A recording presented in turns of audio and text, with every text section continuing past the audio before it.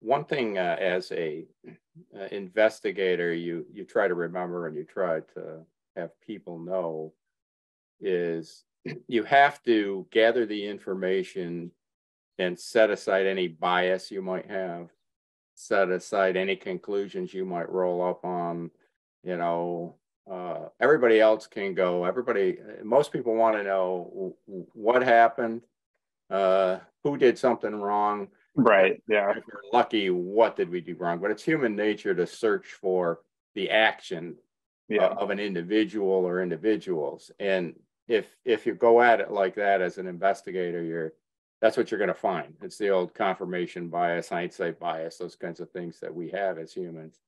And so we talk a lot in the beginning about, you know, what are the characteristics of an investigator?